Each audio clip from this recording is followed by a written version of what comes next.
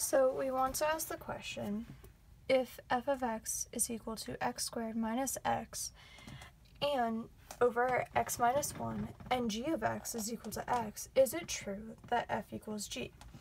So what we want to do essentially is simplify our f of x to get it in the form of g of x. So essentially we want to be able to simplify this all the way down to what x is. So first what we want to start with, so we can simplify f of x two ways.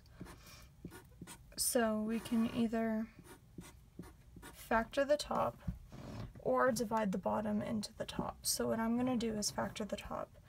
So we can pull an x out essentially. So you have x and then x minus 1. And then on the bottom, you'll also have an x minus 1 still. You leave that alone. So now you can see that the x minus 1s cancel each other out. So now all we're left with is x. So now what we can do is substitute our g of x in. Because g of x is equal to x, we can say that this is equal to g of x.